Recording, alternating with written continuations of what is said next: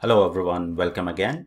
In this Python for Testers tutorial, we are going to learn about arithmetic operators in Python. So I've already created this Python arithmetic operators.py file, and if you see the naming convention, I'll also explain the best practice to name the file. So basically, the previous one I have named as uppercase P and then V and R. So usually if you follow the best practice of how the Python file should be named, so always try to stick to the lowercase and then use the underscore in between. So you can, I can change it, I can refactor the code and rename it. So I can follow the best practice in that particular case. Let me change it.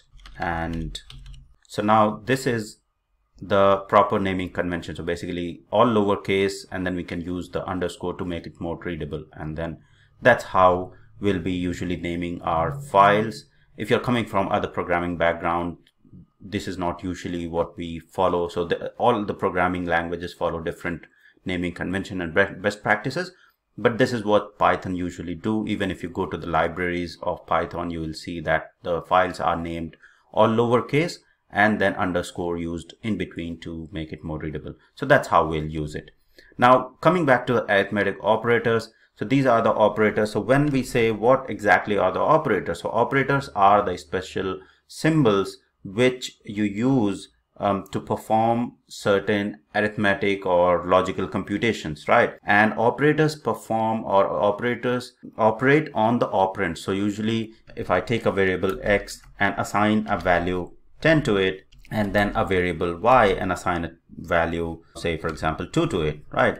So x and y are the variables, and then I'll define another variable z, and then I can use the operator. So now say for example I have to add x and y, I can use the operators. So operators are the operators that you see on my screen. So these are the arithmetic operators: plus, minus, multiplication, division. So these are the symbols that we'll use to operate on the operands, and here operands will be x and y. So basically 10 and 2 are the operands, right?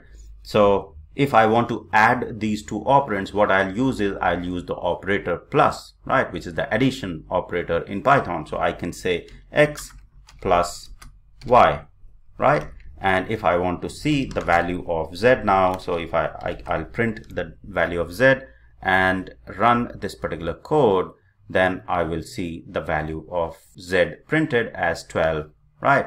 So this is what the arithmetic addition operator is in Python. Now if I want to subtract, then I'll simply use the negative or subtraction operator and then print the value of the z. You can see the 8 is printed. Okay. Similarly, for the multiplication, it is also very simple. If you want to multiply two values, so x and y are the operands, and multiplication symbol is the operator, right? And this is the assignment operator. So assigning whatever result you are getting out of this operation is getting assigned to another variable which is z, and then we are printing z in the console, right? So let's run again and print the value. Now you can see that multiplication of 10 by 2 or x and y is 20, and 20 is getting printed. Now we have another operator which is division, right? So /, so operand x divided by operand y, and let's run this particular code, and you can see 5 got printed, right? Now the other operand operator that is very important is the remainder operator. So remainder, what it does is it will return the remainder. So if the numbers are not fully divisible, so in this case 10 divided by 2 is fully divisible, so 2 times 5 is 10, so remainder is 0. So in this case 0 will be printed, right? Now say for example if I assign the value 12 to x, so now in this case not 12, sorry, I'll make it 13. Now in this case it is not fully divisible, it will return 1 in this case, right? Because 6 times 12 and then 1 is remaining, so that's what remainder or modulo operator does. Okay.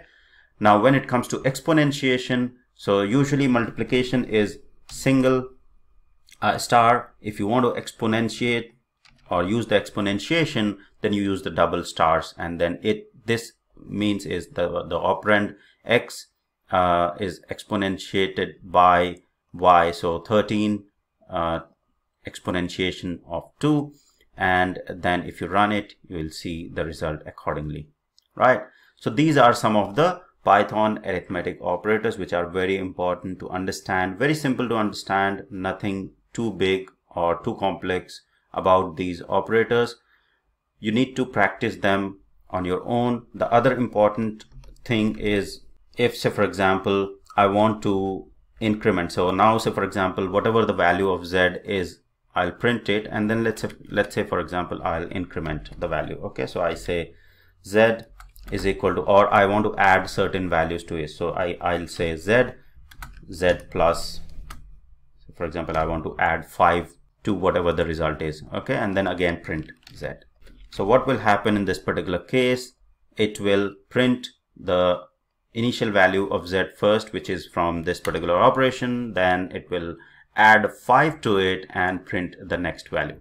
Okay, now there is a shortcut to do this as well. So what we can do is we can also say z plus and then equal to z, right? So what this means is equal to 5, right? So what this means is whatever the value of current z is, increment the current value or add 5 to that particular current value, right? So if I say for example I comment this out, let me comment it, and the result will still be 174, right? So similarly you can do for the minus or the subtraction or multiplication or division or modulo. So all those operators you can use. So for example here I want to subtract 5 out of the full value or the current value that is there, I'll use the negative operation there, and then it will be subtracting 5 from this z that is calculated here. Okay, the other important thing is, say for example I want to negate the value. Okay, so current value of z is 164, I want to negate the value. Okay, so what I'll do is I'll simply use the negation operation there. Okay, and I'll say minus z, print minus z, and it will print negative 164, right? So that's how you will basically use these arithmetic operators, and I can directly print it, or I can define another variable, say for example a, and I can store negative value of z in a and then print a, right? So this is important. Say for example in your automation script you want to negate certain values and use those values in future. These are some of the key tricks that you will be utilizing. So I'll be using this, I'll be using the negation in case if it is required. I'll be using a lot the arithmetic operators in the automation scripts, and assignment operators will be for sure used in each and every script of automation Selenium with Python. So that's why this is very important.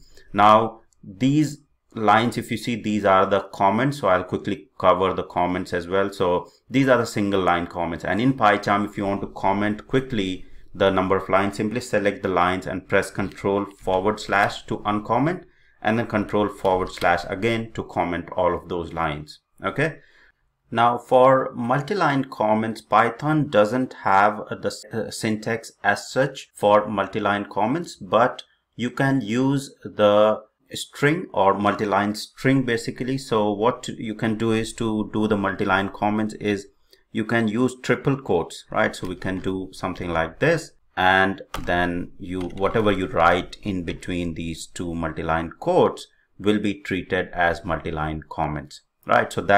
So you can say this is multi-line comment. So whatever you write in between this will be treated as multi-line comments. So the best thing is to basically practice these arithmetic operators and understand some of the key concepts that I have explained in this particular tutorial, and practice them. Try to go through the documentation and see what other operators are there, but these operators you need to understand them and be comfortable in using them before we can move ahead to the Python or Selenium Python tutorial. So that's all for this tutorial. I hope it was helpful. Thank you very much for watching.